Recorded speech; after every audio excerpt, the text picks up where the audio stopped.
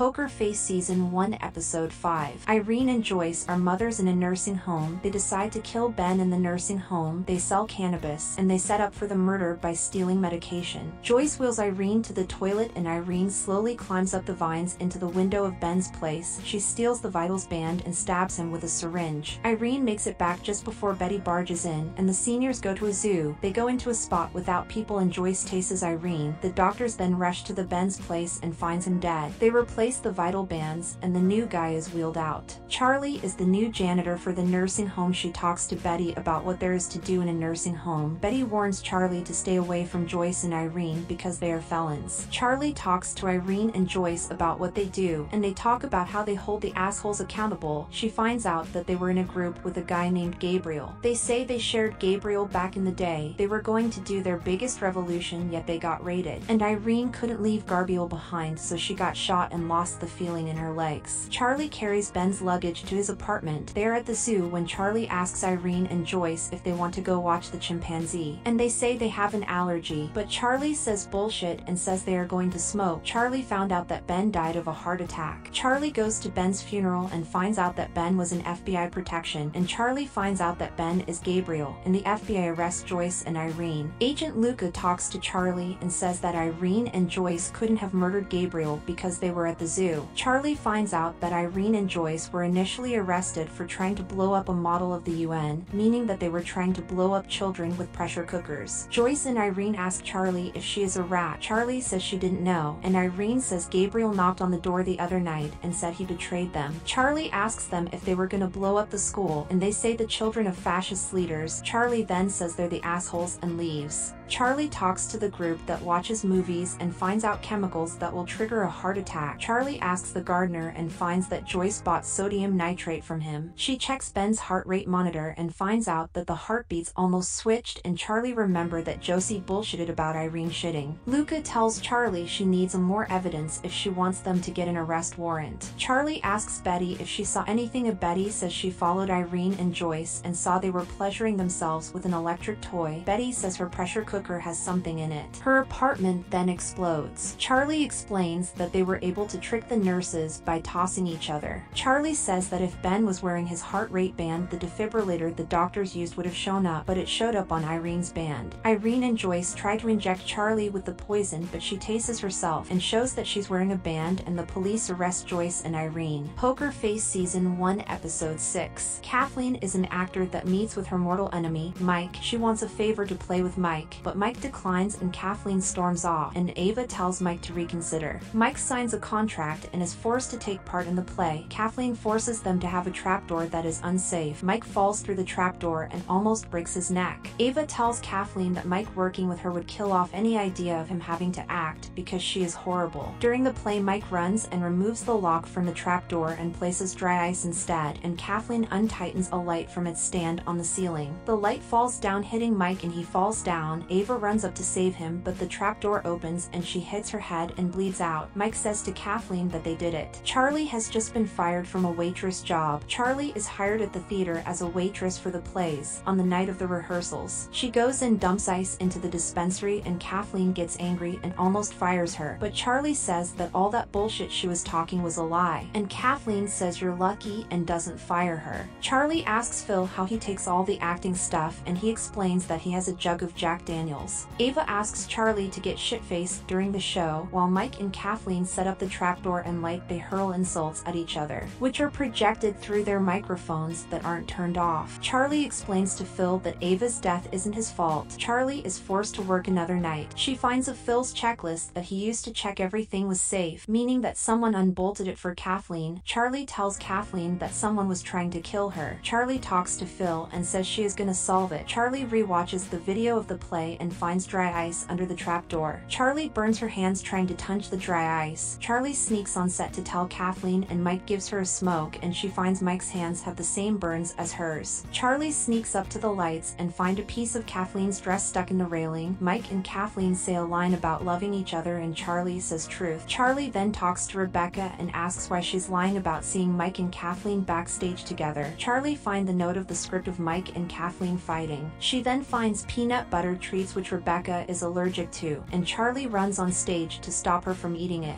Mike and Kathleen admit to killing Ava and say they are gonna force Rebecca to eat the peanut butter. The police arrive. Thank you for watching. Consider subscribing.